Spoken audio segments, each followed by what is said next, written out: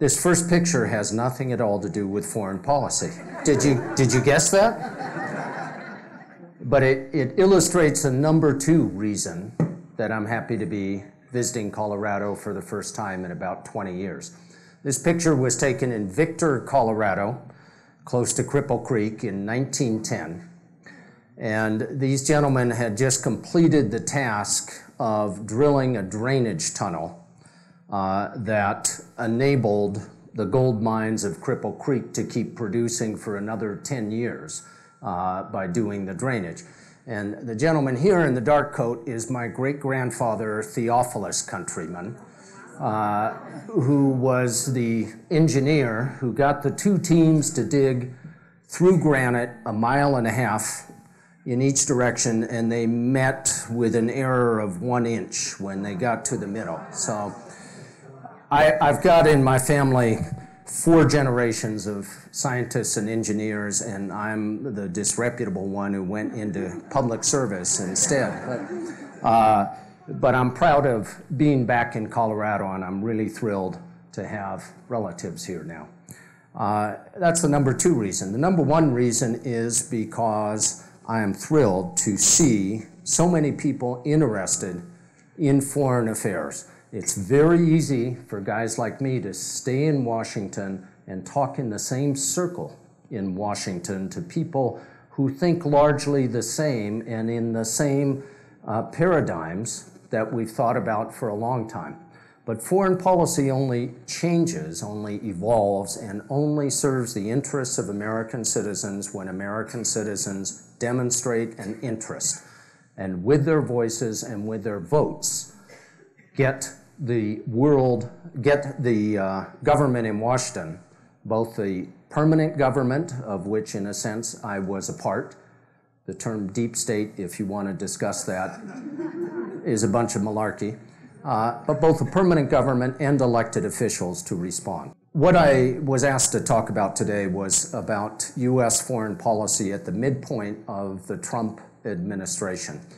And it is exceedingly difficult to define, even though the Trump White House, like other White Houses before, has issued a national security strategy, has issued a national military strategy, has issued a nuclear policy review, which is my particular field.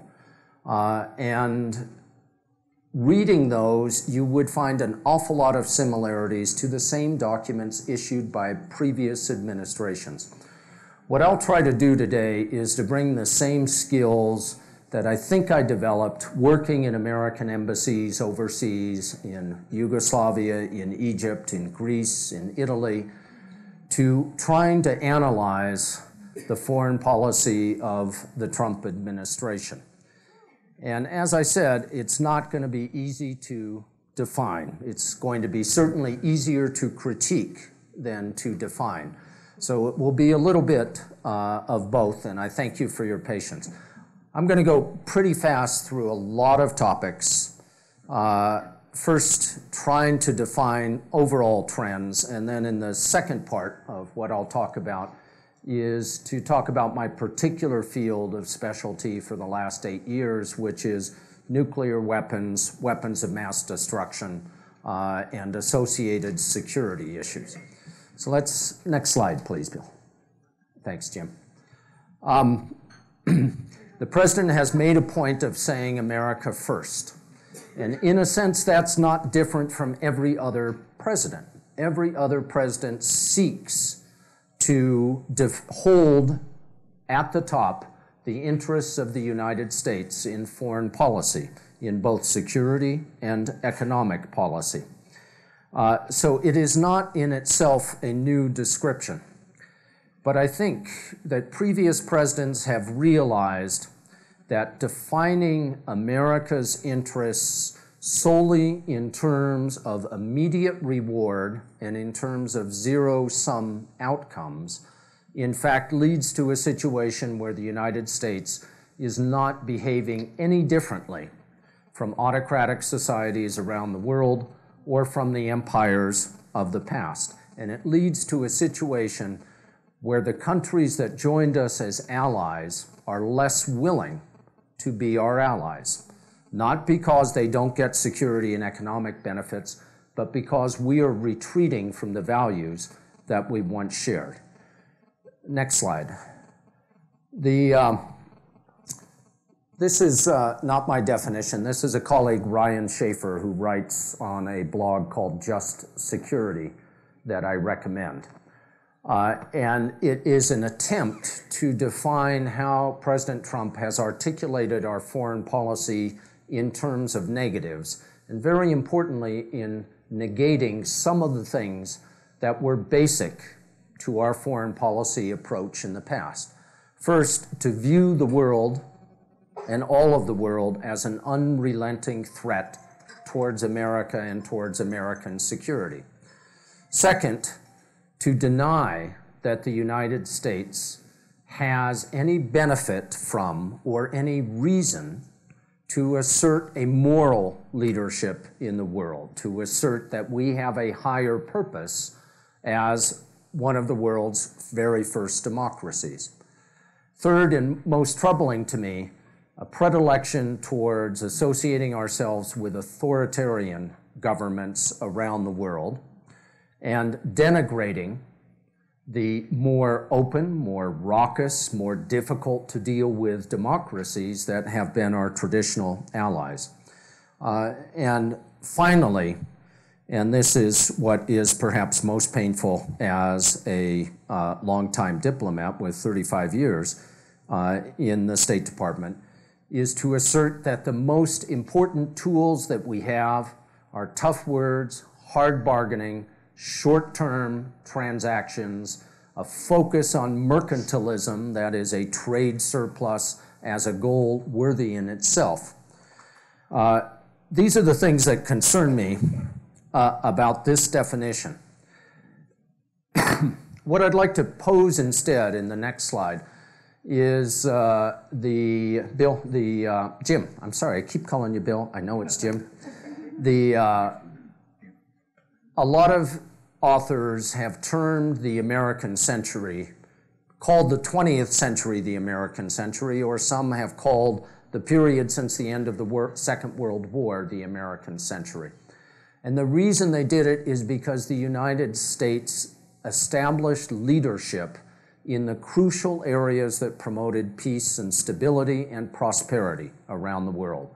And that is the institutional governance, not international governments, but institutional governance that allowed for predictable relations between states, in establishing security arrangements with countries that relied upon the word of the United States in providing defense and security, in establishing the ground rules that led to the boom in world trade, economic prosperity, in the kind of development that has seen the share of the world's population who live in absolute poverty decline drastically in just the last 20 years, and in sharing a concern for issues that affect the entire world equally, such as environment, such as fighting terrorism. So again, just to remind you of what these institutions are. Jim, next slide. At the biggest level, of course, the United States was the driving force behind creation of the United Nations. The European Union was not our idea, and yet the U.S. has been constantly supportive of an institution that has prevented war in Western Europe for more than 70 years, something that was not possible in the previous 1,000 years. The International Court of Justice. Next slide, please. The economic institutions matter no less. The IMF and the World Bank have provided monetary stability, while, by the way, and not coincidentally, reasserting and making concrete the economic primacy of the United States and of the United States dollar. The U.S. has not been as generous per capita as other countries in contributing to international development, but still, AID is the biggest one out there in terms of developing other countries, reducing poverty, increasing health, and in that sense, promoting American security. And then trade arrangements. The World Trade Organization is in the president's targets right now, but in fact, it's an organization that has decided in favor of the United States many more times than it has decided against the United States on a trade dispute. The next slide. And of course, the United States has been a leader in security, not just in attracting allies, not just in being able to work with allies in Europe and Asia, but in establishing some basic ground rules for how countries go to war and how they avoid war. And these are the essential ones that particularly were in my domain for the last 7 years of my career: the Nuclear Nonproliferation Treaty, the Biological Weapons Convention, and the Chemical Weapons Convention. All of this was accomplished because the United States acted in a manner that was different from any other empire in history. My wife, who was born in Europe, and I have this debate more often than is productive as to whether the United States should be considered an empire. And I don't think so, but she thinks so. And the main reason I don't think so is because the U.S. did something that no other empire ever did, which is it said if we establish all these institutions and all these rules, those rules will be binding on the United States, just as much as they are binding on every other country in the world. No other empire before ever said that. I'll be one of the first to admit that the United States was not always perfectly consistent in honoring the rules that it helped establish. But it made an effort and set an example for honoring those rules in a way that no previous empire could. What are the effects of the United States walking away from those international arrangements, as we've seen in the case of the Paris Agreement, in the denigration of the importance of NATO, in the attacks or the threats to withdraw from the World Trade Organization? It adds up, in my view, to a loss for the United States. I heard last week a really inspiring speech by James Baker, the former Secretary of State under President Bush Sr. And he made the very simple point that the U.S. cannot retreat from the world stage.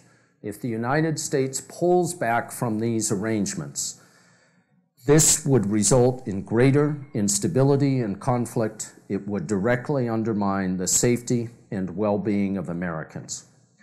And some of these you can see in very direct effects. For example, in climate change, I'm concerned that the United States, whose technological base means we should be the world's leader in new technologies that will prevent climate change, we have a president who's willing to give away that leadership to China.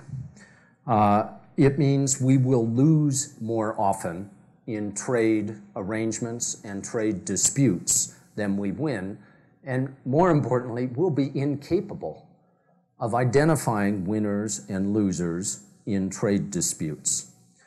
Those are some of the direct implications of the retreat from these agreements. But let me talk about some of the indirect ones, some of the ones that are harder to define in their immediate effect. The next slide. You might know some of these gentlemen. We have consistently had a policy of realism in dealing with every country of the world, but dealing even with dictators, and occasionally working with or even supporting dictators, but always demonstrating a preference for democratic governments. We have walked away from that now in a way that demonstrates a clear preference for autocratic governments as being perhaps more reliable. Next slide, please.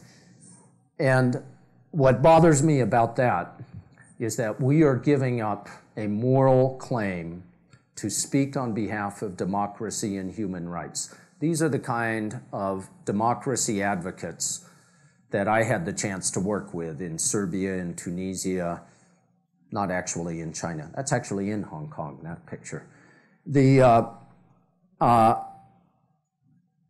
And we worked with democratic and human rights activists, not just because we were fuzzy-headed, but because that's in America's interests. Why do people want to come to the United States legally and illegally? It is because they are unable to enjoy the benefits of democracy and human rights in their own country, more than any other reason. So this is the first indirect effect of this retreat. And to mention just a few of the others, if the United States cannot be relied upon to keep to an agreement that it has signed, then it is a very good question, who the hell wants to sign a new agreement, not only with this president, but with the next president? Why would North Korea believe that any agreement that it signs with this president will be binding for the rest of his term and for the next president as well? The second thing that concerns me is we will ever less be able to rely on the best U.S. allies to meet major international goals. In my field of work at various points, whether it was in the Balkans or in the Middle East or on issues of nonproliferation, our best partners were the European Union. Yeah, they are hard to work with. It's 28 people trying to speak with one voice. But when they do speak with one voice, they are by far the most important partner that we can have on any global goal. And the same goes for allies such as Japan or South Korea. I've already mentioned the work of those who are advocating for human rights or for more democratic systems in their countries are already feeling discouraged by what they see as a loss of traditional support from the United States. I'm very worried about very practical effects that hit the United States taxpayer, which is less influence for the United States economy. That is a long-term trend in any case. But when the United States uses its power and the prime role of the dollar in international commerce in support of goals that are not supported by our best allies, it increases the incentive for the rest of the world to move away from the dollar. And that is an inevitable movement that we can either accelerate or we can act to preserve the role of the US dollar as long as possible. I'm concerned about, and it's a whole nother speech I could give you for an hour, about the hollowing out of the Department of State. And the fact that we have a White House that simply doesn't trust the Department of State professionals. I think there's a concept in the White House that anybody who's smart has gone into real estate or law. Those who are working in public service, whether the State Department or something else, are simply leeches on society. It's important that the Congress rejected the Trump administration proposal to cut the State Department budget by 40%.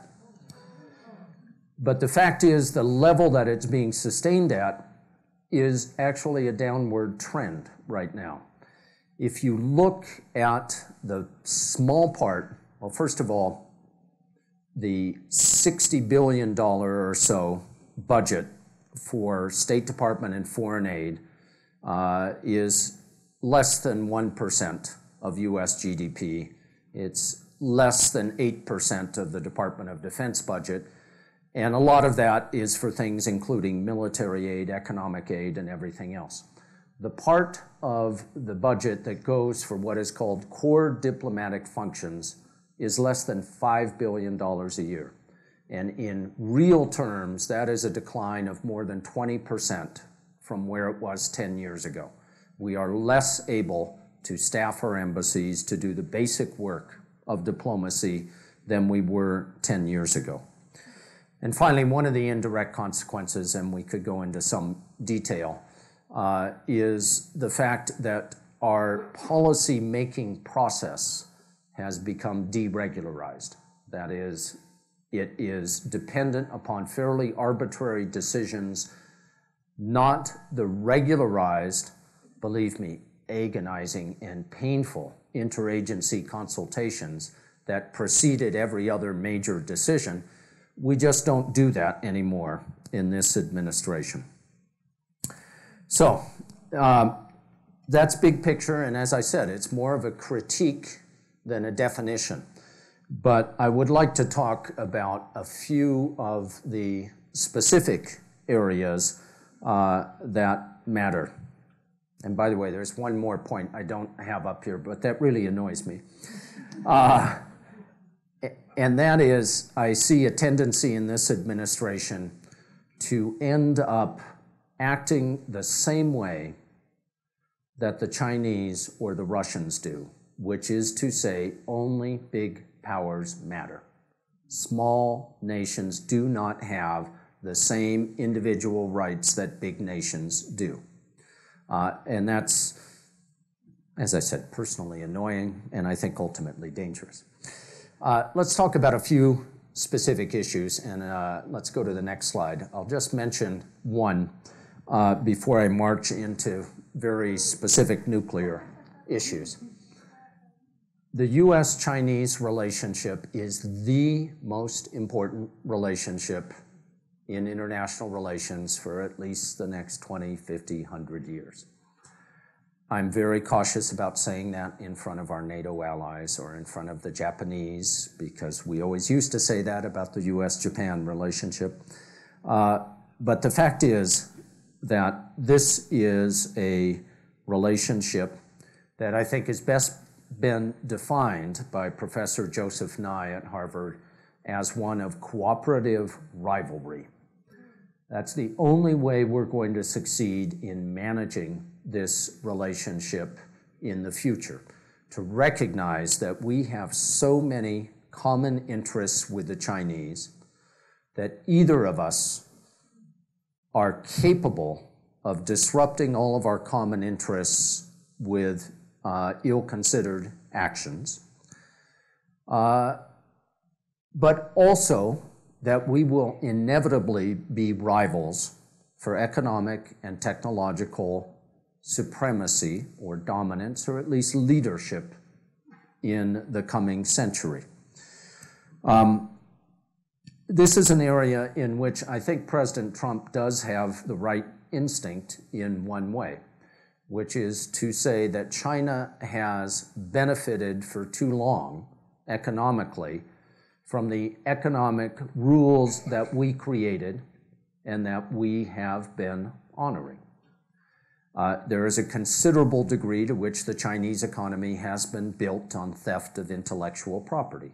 That's not to dismiss all the other important things in research and development and economic education that the Chinese have done, but theft of intellectual property has been a big part of it. And it is right for the United States to stand up and find an effective means to deal with that. I'm not convinced the president has found those effective means. I'm not sure he understands that a trade deficit is not an inherently bad thing. But at least he is seeking to address the issue. It's fashionable to say that we are in a new Cold War with the Chinese, and this is very clearly how the Chinese press interpreted a speech by Vice President Pence last month. But this is not at all like the US-Soviet Cold War. We did not have the degree of positive interpenetration between the US and the Soviet Union that we have with China today. $500 billion a year in trade between the two countries. 3 million Chinese tourists a year in the United States. 350,000 Chinese students in the United States. It's not a new Cold War. and it's not on the same terms as we had with the Soviet Union. At the same time, having just passed the 100th anniversary of the end of World War I, we had a lot of good historians remind us how strong the trade ties and the personal ties between Germany and Britain were in 1914, and yet they still stumbled into war. I have some confidence that both US leadership, with or despite the president, and the Chinese leadership, and again, with or despite their president, will manage to avoid actually getting to conflict. So let me talk a little bit about nuclear issues. And although I did a lot of different things in my 35 years in the State Department, the way I choose to spend my volunteer time in retirement is working still on nuclear issues, weapons of mass destruction issues. At the very end, I'll give you 1 minute on the work I do now with the Arms Control Association. But let's talk about the three nuclear issues that are on the foreign policy table right now. Next slide. The first one doesn't have to be there. It's not a crisis. It is only a crisis because the US administration has made it a crisis. The Iran agreement with 6 other countries, not just with the US, the Joint Comprehensive Plan of Action in 2015, did not solve every problem between the United States and Iran. It, in fact, followed the pattern that we follow with every other country, that we try to settle one problem at a time. It effectively ended the possibility for Iran to pursue a nuclear weapon. It did that not just with words, but physically. It removed 98% of the uranium that Iran had enriched from the country. It removed 2/3 of the centrifuges that Iran was operating. And it established the most intrusive international inspection agreement that the world has ever seen.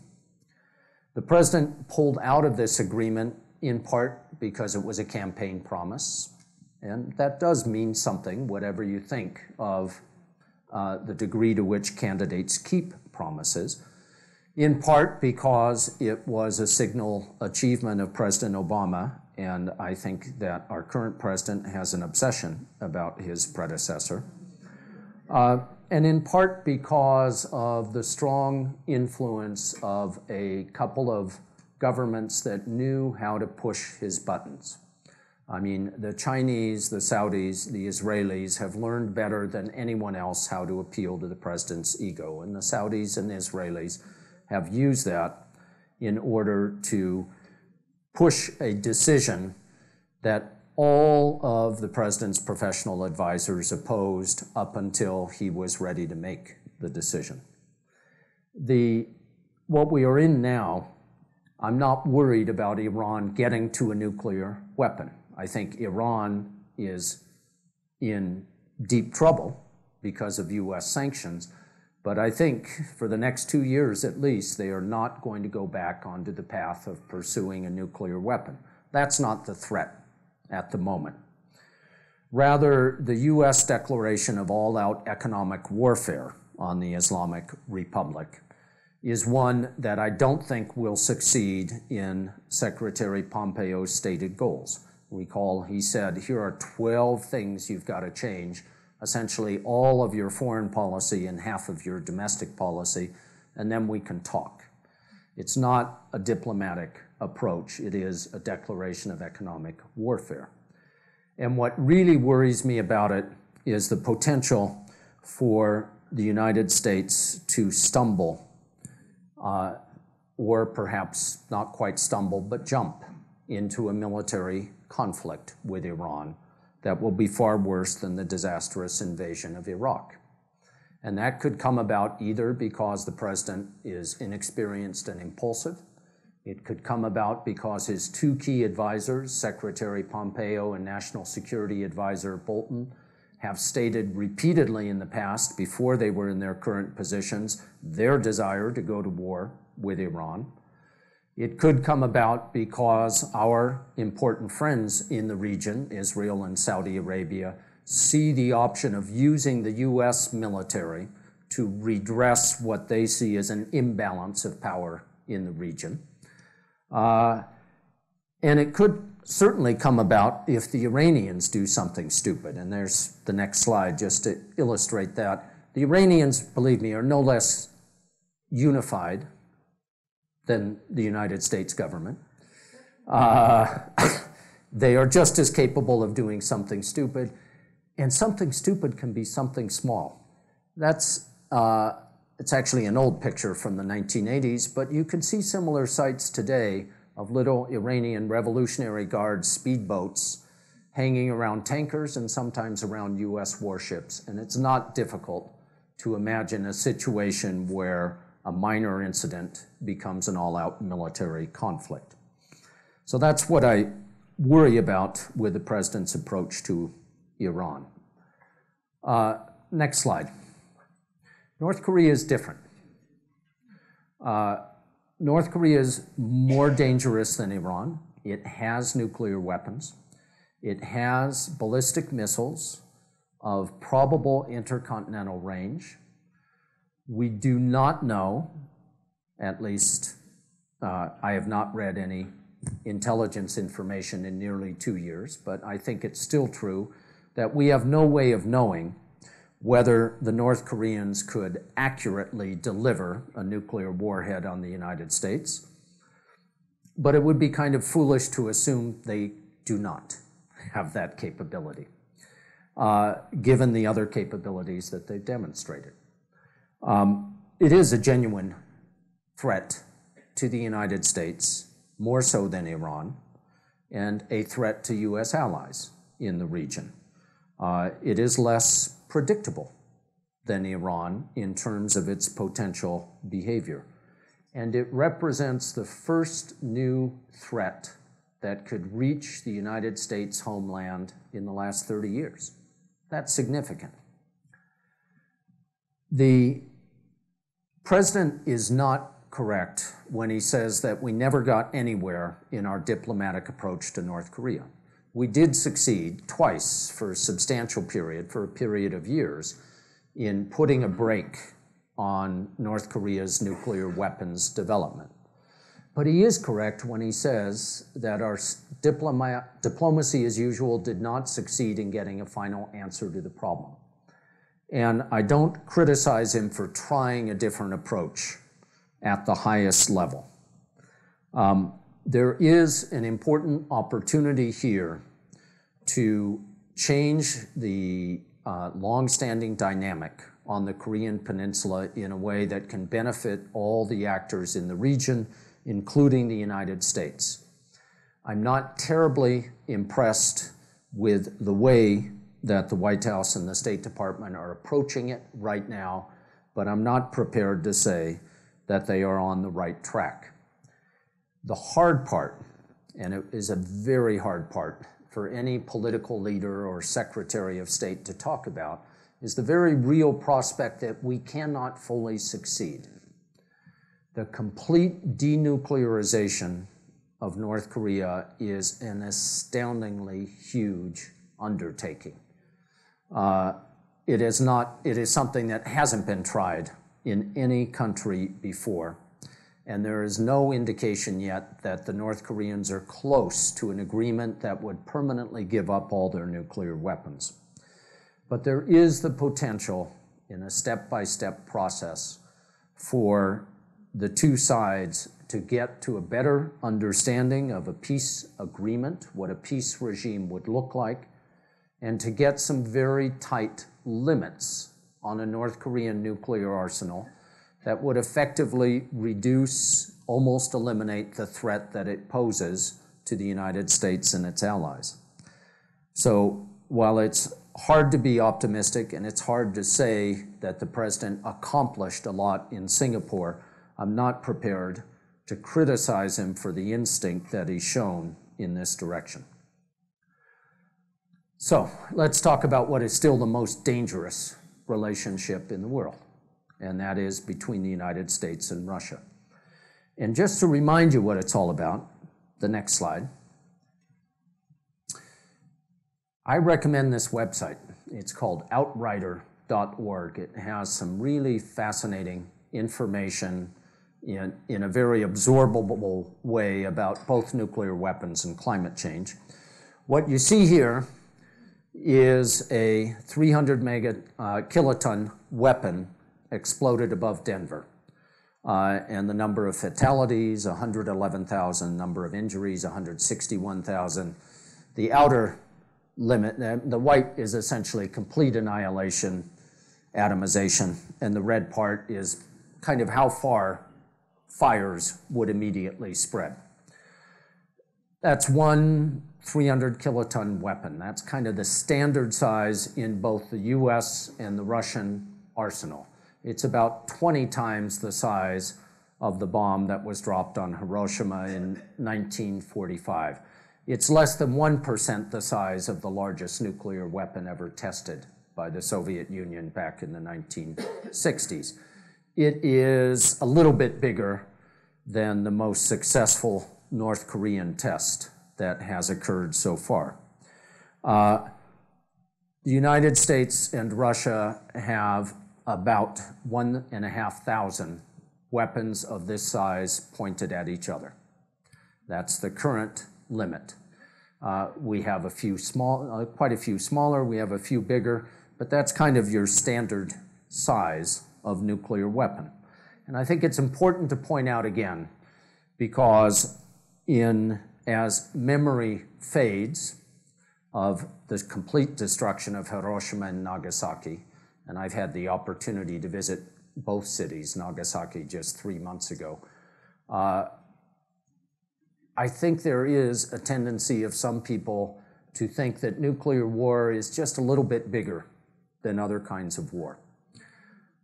In fact, nuclear war, if you can do that with a single bomb, the fact is that with 1,550 bombs of that size each, the United States and the Russian Federation could literally end human civilization.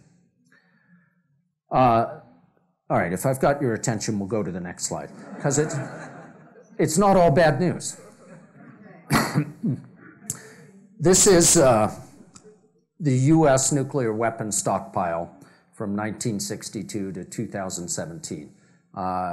There's a more dramatic slide that shows the buildup through the 60s in a real parabolic curve up to our peak in about 1969 when the US had more than 30,000 nuclear weapons. The Soviet Union reached its peak at nearly 40,000 nuclear weapons in the late 1970s. And the good news is that a couple of important things happened at the same time. One is a lot of generals, beginning in the United States, but eventually in the Soviet Union as well, realized that this was madness.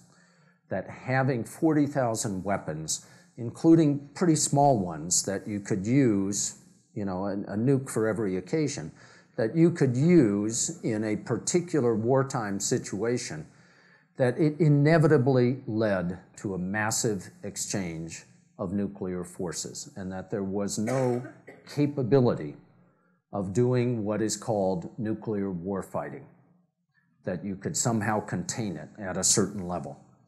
Our generals realized that, Soviet generals realized that, but more importantly, every president since Eisenhower up to Obama realized that US security is enhanced by arms control measures. US security cannot be measured by an advantage of megatons over the opponent. It is best measured by whether we have done everything we can to minimize the possibility that these weapons will ever be used against us. And the best way to do that is to constrain the adversary's forces. So from 1972 forward, a series of agreements, and I think maybe that's the next slide if you want to go, Jim, have led the US and the Soviet Union, later the Russian Federation, to reduce the threat that we pose to each other, to place absolutely symmetrical and reciprocal caps on each other's nuclear capabilities, and to have incredibly intrusive verification and inspection measures. You remember Ronald Reagan, well, not you young people, but you remember Ronald Reagan, and I happened to be in the Rose Garden that day as a very junior officer, as President Reagan said, "Veri no proveri," trust but verify. We have done so much verification between our two countries for all these years. We are in a more difficult situation today. The current threat is to what could be described as the real turning point in arms control, and that's the 1987 Intermediate Nuclear Forces Treaty. Again, some of you as old as me might remember a debate in Europe in the early to mid-1980s about the stationing of short-range, intermediate-range U.S. nuclear missiles in Western Europe in response to Russian deployment of such missiles close to their border with NATO. And the result of that tension was the historic agreement between Reagan and Gorbachev in 1987 that, for the first time in history, eliminated an entire category of weapons, intermediate-range nuclear weapons, from the two countries' arsenal. And it became the foundation for the next 10 years of relatively good relations between Russia and the US and NATO. Now, what's happened in the last few years is that the Russian Federation has built and deployed a new intermediate-range missile. It is a cruise missile that is not a different from a ballistic missile, but it has a range specifically prohibited by the INF Treaty, a range between 500 kilometers and 5,500 kilometers. And we know that they have this weapon and they built it. They deny it, but we know it.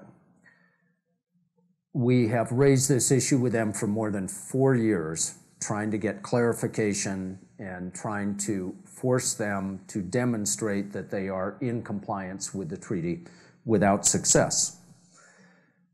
The president last month at a campaign rally announced that the United States will withdraw from this treaty. What should bother you about this is several things. No consultation with the Congress, which, by the way, the US Senate ratified that treaty back in 1987. No consultation with key allies. No interagency discussion. And literally, there was a meeting scheduled at the deputy secretary level among defense, state, and other agencies. Mr. Bolton canceled it and simply told the president, why don't you announce we're leaving this treaty? And what really ought to bother those of us concerned about US security and European security is it does absolutely nothing to counter the tiny military advantage that Russia has gained with deployment of these missiles. Rather, it frees Russia to deploy as many of them as they want, while saying it's the United States that pulled out of this seminal arms control agreement. It's both a security victory and a military victory, and a public relations victory for Mr. Putin. It's not quite dead yet.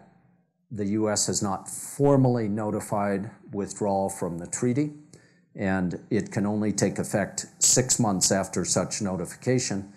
A lot of us are working to see if NATO allies can put some pressure on both Moscow, especially Moscow, but at Washington as well, to avoid a precipitous withdrawal from the treaty.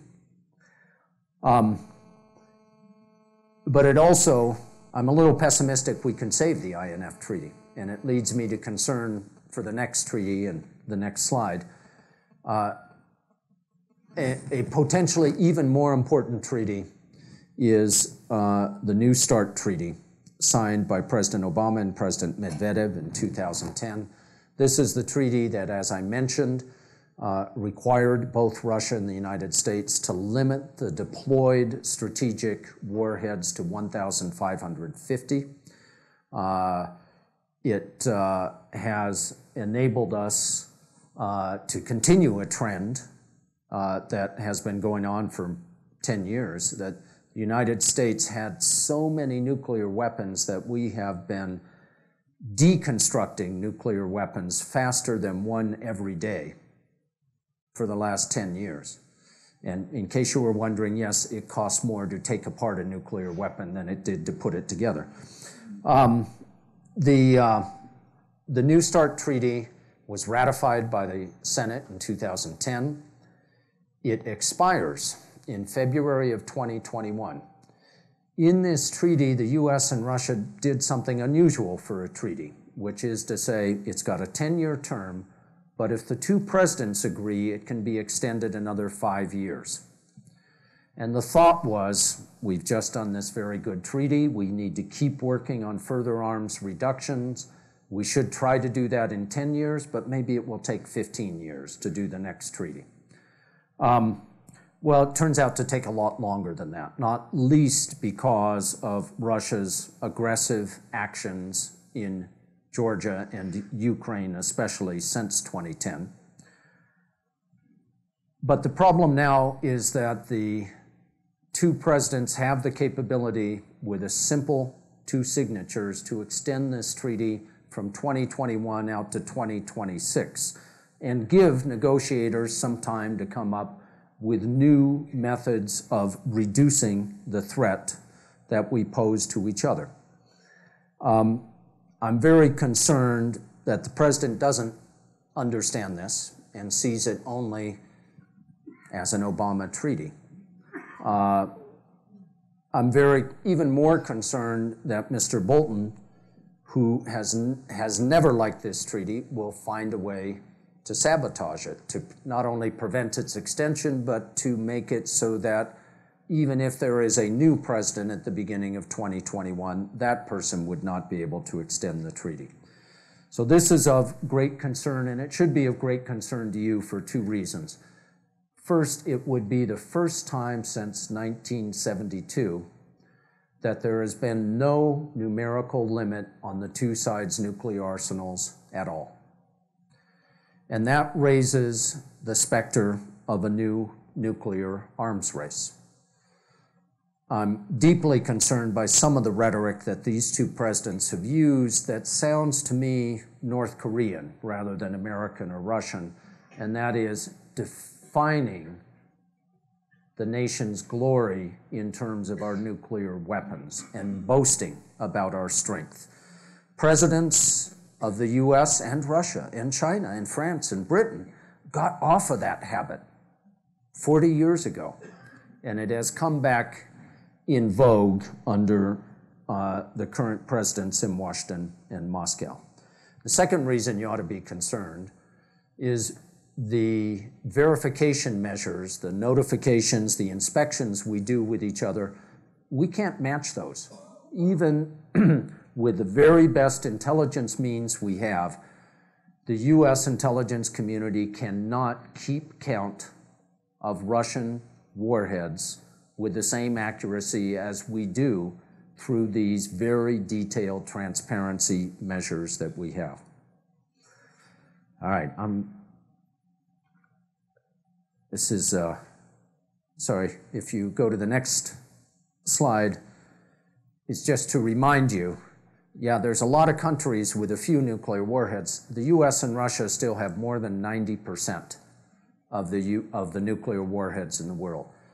None of those other countries by themselves could literally destroy the planet and make it uninhabitable for humans. But the US and the Russian, either one alone and certainly together, they could do so.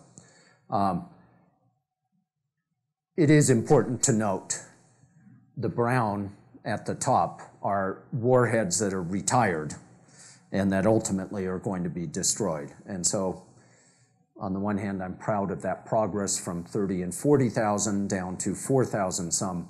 But it kind of leads to the next point, next slide, which is how many do we actually need?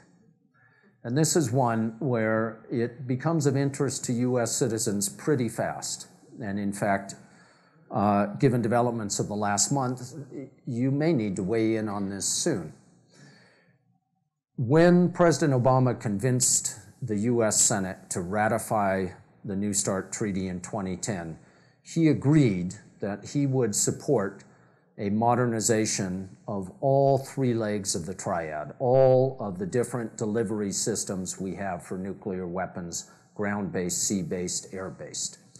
That is a program, and there's some of the details, that will add up over 30 years to at least $1.2 trillion, and more likely in inflation-adjusted terms, $1.7 trillion. I don't know how many of you know what a trillion is. I can't picture it myself, but it looks pretty cool on graphs. On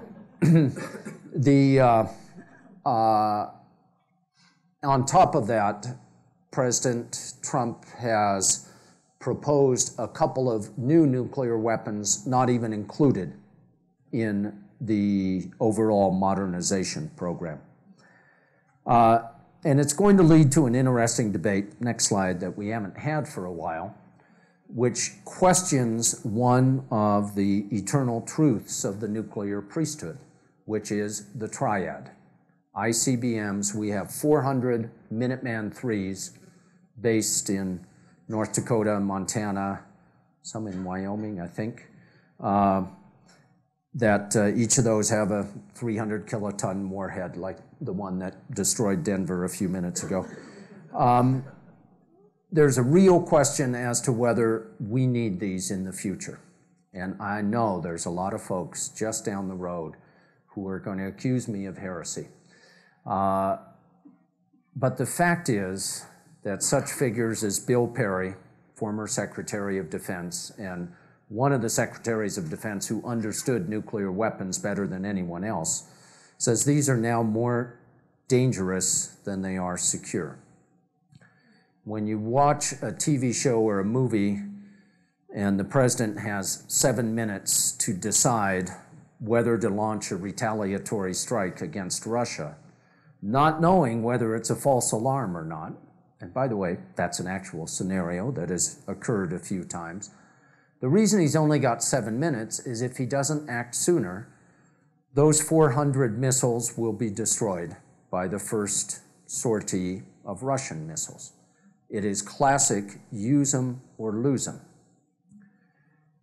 Without those 400 missiles, argues former Secretary Perry, you have a situation in which the president can wait to see if this is a genuine attack or not, and still retain the power to atomize Moscow and St. Petersburg with the weapons aboard our nuclear submarines.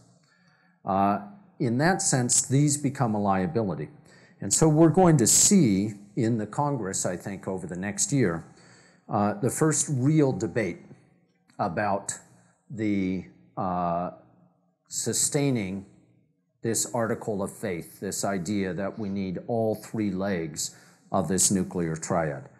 There's a couple of reasons it's going to be an interesting debate. Next slide is, I mentioned the national debt. I can't picture $1 trillion. I can't picture $22 trillion. I know it will be $2 trillion more than that before the end of this president's administration. I have no doubt that the United States could afford to run the biggest arms race in the world and win it. We could afford to do that. But I also know we have a political system that forces us not to afford what we do, what we choose. Instead, we run up a debt that is, by any means of looking at it, a national security problem in itself. So the next slide, because I can't picture 22 million, it's easier to just show a suitcase of money and tell you that every one of you every one of your children and grandchildren, every man, woman, and child in the United States currently owes $60,000. That is your share of the national debt, and it will be $80,000 about 3 years from now. And it is, I mean, the older you are, the more tempting to say, it's not my problem. But the fact is, someday we have to pay that back. And there will be, I think, in a way that there has not been a debate in the last few years, real concern about the cost of sustaining that nuclear development plan, including the cost of what does it distract, what does it take away from other pressing defense capabilities that the United States needs to have. And the next slide, the other reason it's going to be fascinating is these two gentlemen, you may not recognize. Jim Inhofe is going to be the chairman of the Senate Armed Services Committee, and Adam Smith of Seattle is going to be the chairman of the House Armed Services Committee, and has already put out notice that he's going to look really hard at all of the issues I've raised and others. Mr. Inhofe is a big fan. I don't mean to say that in a negative way. I mean, he's a strong supporter of everything nuclear that has ever been proposed. So how this works out in the Congress when they get to conference committee is going to be a far more interesting debate than we've had in the last few decades about nuclear policy in the Congress. Next slide. And this is just a reminder of things I didn't talk about. I think India and Pakistan are more likely to have a nuclear war than the US and Russia. I don't think they can destroy the world in the same way that the US and Russia can. The fact is, we've learned a lot over the years about how to minimize risk. Other countries that are new to nuclear weapons are, as my colleague Scott Sagan points out, likely either to repeat our old mistakes or make new ones and not get away with them with the degree of luck that we have had for nearly 70 years. Very last slide, and then I promise I'll stop. We've tried in many different ways to get the message through everybody we know who might talk to our president, and for that matter, to President Putin, because I engage several times a year in what we call track 2 dialogues with old farts like me, that is, formerly important Russian diplomats and generals, trying to talk about how we can get to it. And we all agree this is the most basic thing. If we could see Mr. Trump and Mr. Putin repeat what Reagan and Gorbachev said more than 30 years ago, we'd be getting somewhere. Okay, that was, as I predicted, longer than I predicted. So let's do some questions or comments, and I'm happy. First of all, I'd like to thank you for taking over concern about all this. I can relax. No sense in all this worrying about it. The other question is, have you ever multiplied out 3 megatons by 3,000 missiles? And you talk about trillions of pounds. I mean, it's like rearranging the chairs on the deck of the Titanic. I mean, if somebody lets go of those, Yep. Of course, white privilege will take its way out, because it'll be Europe, the United States, and Russia. But I'm just saying that amount of poundage is just seems very high. Yeah. I should have brought more slides that would show all the different ways you could measure what a kiloton is. We made some news last year in Afghanistan when we dropped the biggest conventional weapon that the military like to call the mother of all bombs. It is, I can't remember if it's 2 or 3% as big as these nuclear weapons that we're talking about. There's just no comparison.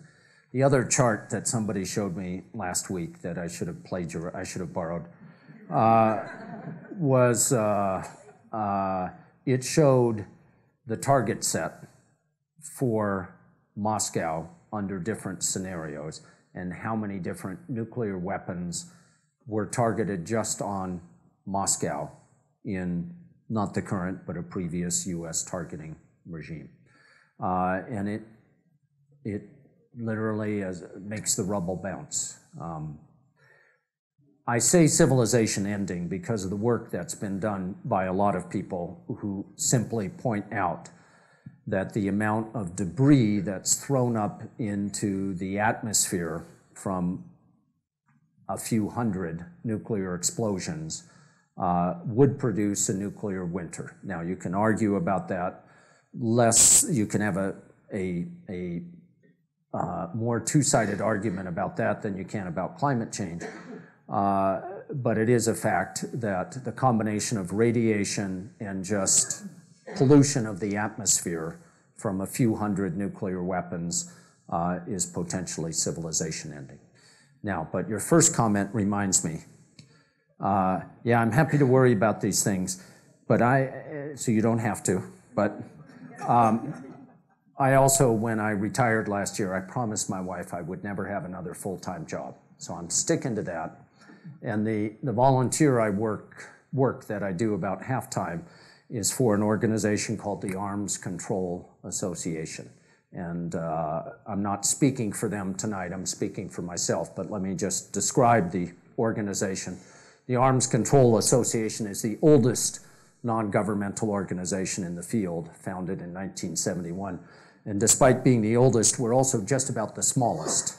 Very lean, mean machine that focuses not on big academic articles, not on giant conferences, but on monthly tight policy prescriptions. This is what happened, this is what it means, this is what the United Nations or the White House or the State Department or the Russians or the Europeans should do. I love being supportive of the incredibly professional work that they do. So I urge you to learn a little more about it at armscontrol.org. I brought just a few copies of our magazines and a few little brochures. It's probably the cheapest NGO that you'll ever join because we just asked $25 to get our magazine. But if you have $25,000 instead, come see me afterwards. So. Yes? At the beginning of your talk, you mentioned that the use of tariffs by the Trump administration might not be the best way to deal with the theft of intellectual property by China. What would be a better way, or what are some alternatives that might be useful? Yeah, that's a tough one. The tariffs could be useful in this situation. The main deficiency in the Trump approach is to define the trade deficit as the problem. We have trade surpluses with some countries, we have trade deficits with others, and if we sought to have an absolute perfect balance with every country, the world system would not work. The problem that concerns me with China is the degree to which they steal intellectual property and in the degree to which they make economic cooperation dependent upon that transfer of intellectual property. And then on top of that, there is the security issue of the fact that the transfer of good ideas and technology, whether it's robotics or artificial intelligence or anything else, from the industrial sector to the military sector is seamless in China, and they don't make any secret about it. What's the right way to find it? Well, tariffs might be one way. Another way might be doing things that are contrary to common notions of free trade, but simply saying, we are not going to sell you any more airplanes until we have an agreement on intellectual property. Or we're not going to allow the import of, pick something that matters to the Chinese, find a point of leverage. It's a really hard one because unlike our trade relationship with Canada and Mexico, where all three countries have been playing by the rules under NAFTA, The fact is the Chinese are not playing by the rules, and to get their attention, maybe we have to break some rules ourselves. That's a difficult thing for me to advocate, but I think it's the right thing to do. And if it's a combination of tariffs or of non-tariff barriers that we put up to trade in either direction, it could get their attention. That's a partial answer. Yes, sir. In 3 days, President Trump and President Xi are going to meet, I believe, in South America. What do you think is the best outcome that could come from that meeting? And what do you think is the actual result? Yeah.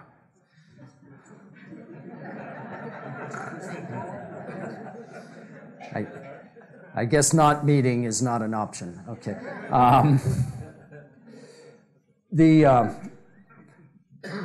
Again, I think that they have, the best thing would be if the president articulated to President Xi that our concern is not just about the numbers.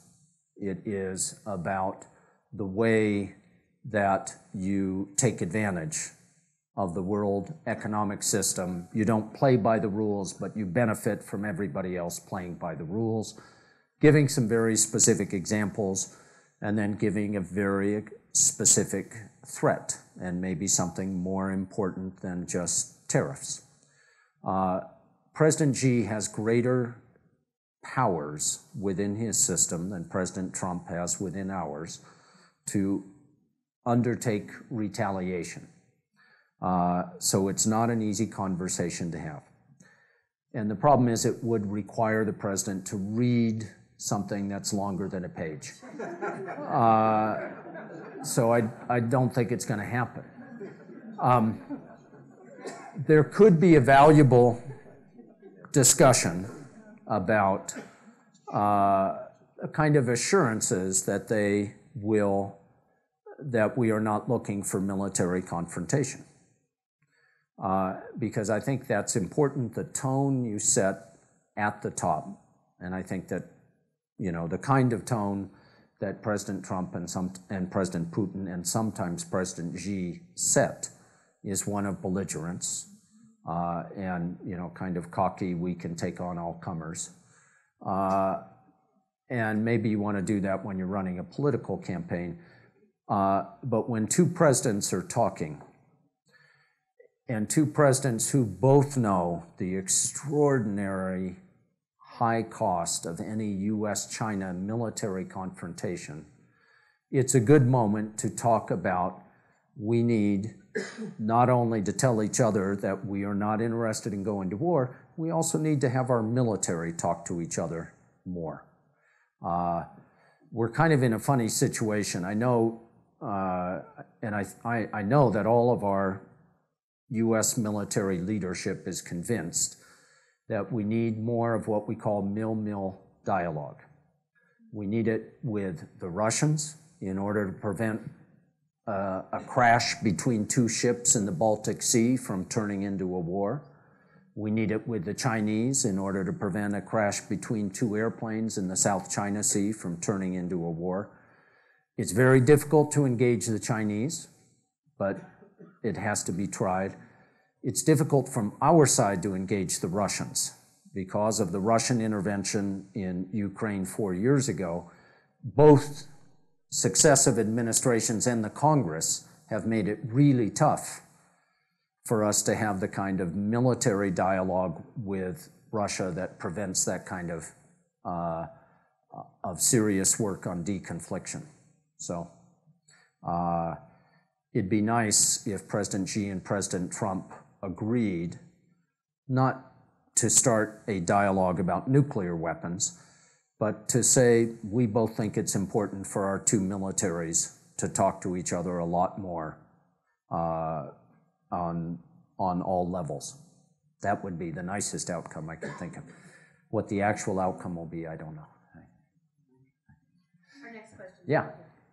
How much, if at all, do you think avenging past humiliation factors into China's relationship with the United States and Russia's relationship with the United States? Putin in particular seems to have a personal animus towards the United States? Yeah. And if he were removed from power, would the next guy in line share that? Yeah. Great questions, and the answers are yes, they're huge. In the case of China, China versus the world, now exemplified by the United States, and Russia against the United States specifically. There's a talk that I've given to Chinese diplomats and academics that is not always well received, but I believe it. And the short version goes like this. The United States and China are always going to have problems with each other because we are so similar.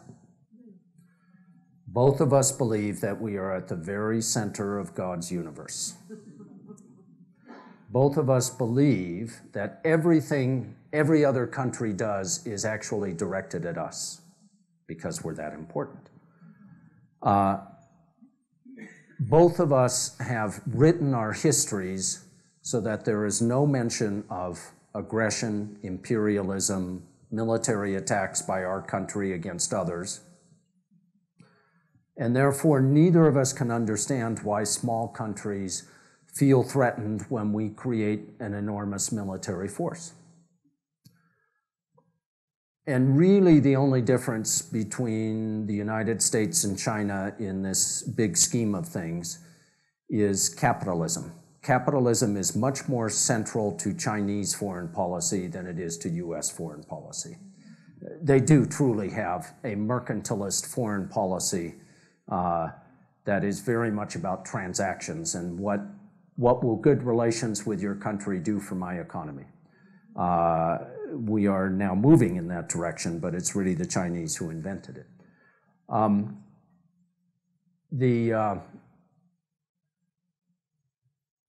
It's fun to talk to the Chinese and to remind them that, look, I'm old enough that I was reading stuff that the Chinese Communist Party was saying in the 70s and 80s when they defined themselves as the world leaders against hegemony,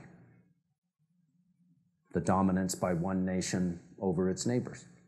You guys don't talk about hegemony anymore. You've decided hegemony is a really good thing, as long as it's Chinese hegemony over your immediate neighbors.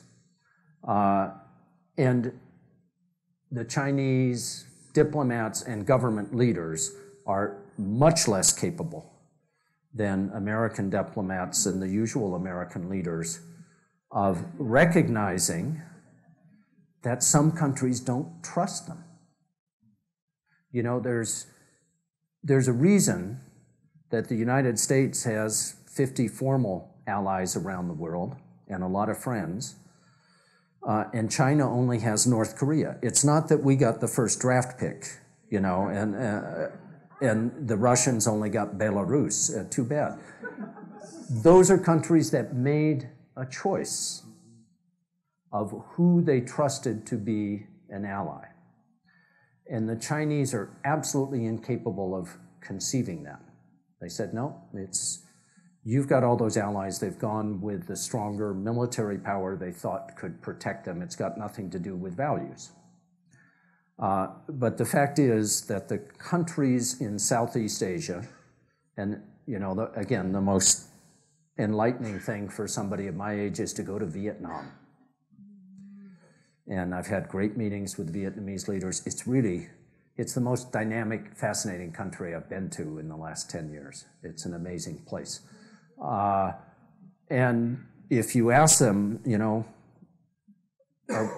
we're good now, we're all past that war, and they say, yeah, hey, we only fought you once. We fought the Chinese 10 times. 10 times they've invaded us, and we don't forget it. The Chinese are distilling their current approach down to, we just have to become stronger economically and militarily than the United States, and then we will be the new United States, and are really not capable of recognizing that United States leadership came about for reasons other or beyond military and economic power. And what it makes me worry, because I have because it is almost a religious belief that it is inevitable that China will overtake the US and can then do what it wants. And people who have that, who believe God has assigned them that kind of power, all right, not God in this case, but heaven, inevitability, are more likely to act rashly. And I think that's what worries me the most about China. In the case of Mr. Putin, it is absolutely a sense that he feels that the West kicked Russia when it was down in the 1990s, and that therefore any means are legitimate to restore Russia's seat at the table.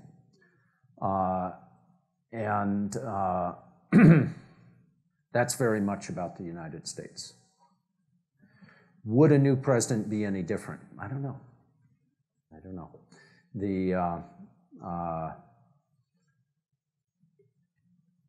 It's a reason I'm concerned about the United States. There's some historians are doing interesting work now about countries that have made a transition from monarchy or colonialism to democracy and then fall back into a period of authoritarianism. Do they ever really get back to true democracy? And I can't remember who wrote it, but an interesting article I saw just lately, I'll go dig it up, says it's really tough. Even if you had a long history as a democracy, if you have tasted neo-fascism for a generation, it's really hard to get back to a democracy. So this is why I watch some of the countries that I've worked in and worked with, like Serbia or Hungary or Poland. Egypt never had a real democracy. To see, is there a point beyond which you can expect nothing but a succession of authoritarian leaders in the future? That's what worries me. And then you could easily argue that the 10 or 12 years of a semi-functioning democracy in Russia, that's the exception in a 1,000-year period, and you might wait another 1,000 years for another exception. I don't want to be that pessimistic. Oh, that's because my answers are too long, but I have more time if you want to stick. I just had one question. You were talking about trust. And for those of us, and I won't speak for others, but have more trouble trusting our own government these days because of what looks at times to be very irrational and very inconsistent policy among senior members and the president. Why should Iran or China or North Korea or Russia, or for that matter, our allies, have greater trust in us? And my larger question is, can we ever get back to a point where, particularly with our allies, where we've rebuilt the trust that we've had and developed over the last 70 years? Yeah. On the first part, you said it better than I did, that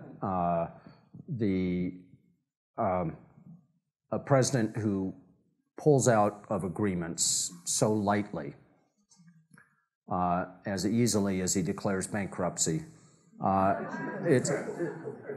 it's one thing in a business context. If you don't like doing business with somebody who you found unreliable in business, you find someone else. There is no other United States. And for our allies and our adversaries to conclude either there's no point in signing an agreement, or to conclude the opposite, we can sign whatever we want with this guy. If he's happy with it, we can redo it in 2 years or 6 years or whatever. That's not the kind of solid basis for U.S. reliability and U.S. leadership in the world that we should be seeking. But you put it very well. the question about whether it's recoverable, I think the answer is yes. I mean, I worry about, the institution I loved very much, the Foreign Service of the State Department, and the way that its leadership has been cleaned out.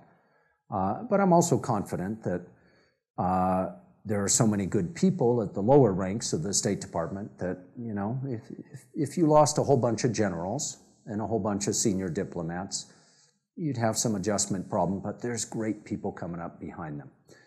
If there's not a budget for the State Department in the future, if there's a continuation of the White House not believing that the State Department's work is valuable, that's a problem. But I do believe that a different approach from Washington could recreate the sense of trust that much of the world relied on for such a long time. It's going to set us back. There's not going to be anything automatic about it. And simply changing the US president won't immediately make the US commitments on climate change or the Iran nuclear agreement viable again. There'd be a lot of, nor will it mean that we immediately have nothing to worry about on the US-Russian nuclear front. It will take time, but I do think all of it is recoverable. You sure we don't have more time? 'Cause thanks.